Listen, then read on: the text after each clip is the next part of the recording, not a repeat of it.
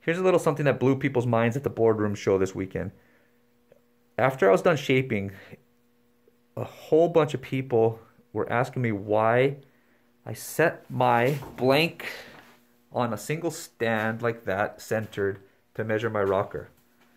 The reason's simple. The weight of the rocker bar on the blank will distort those rocker numbers. So I like to shape at a minimum of an eighth of an inch tolerance. I usually strive for a 16th of an inch. I'm using a computer shape here just to show you, because a lot of people think computer shapes are so great. Here we go. 2.2 tail rocker, which is actually right on with my spec sheet. 4.7 nose rocker. We check that here.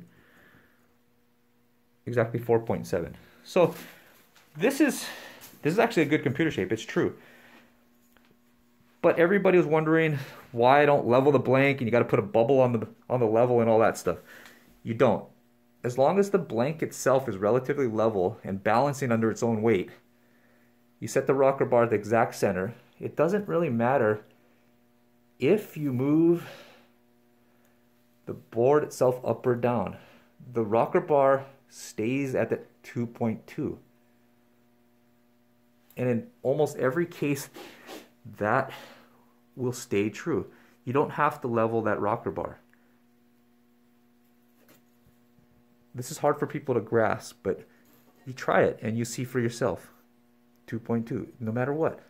As long as I'm within that balancing point of the blank itself and my rocker bars on the center, I'm good.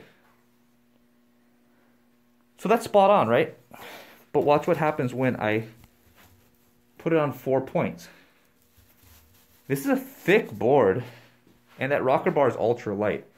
So it really shouldn't, it seems like it shouldn't make a difference. But look at that. We lost an eighth of an inch of rocker just on the weight of this aluminum rocker bar pressing down on it. So if I was shaping, measuring this way, I am going to be off by at least an eighth of an inch. So if you don't believe me, here we go. Nose rocker. It's perfect on the nose. It's 4.7, but all the stresses went to the tail and flattened that out a little bit. So right where you really need it, it's wrong.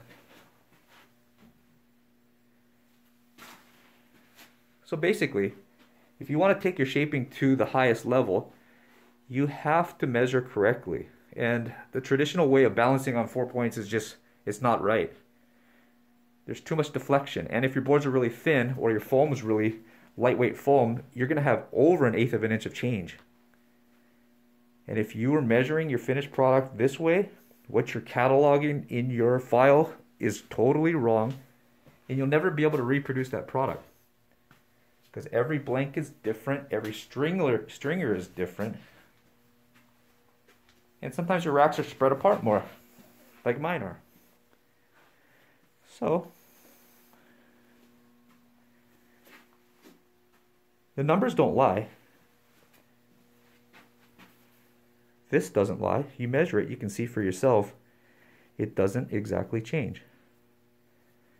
It stays perfect as long as you're relatively neutral with the board.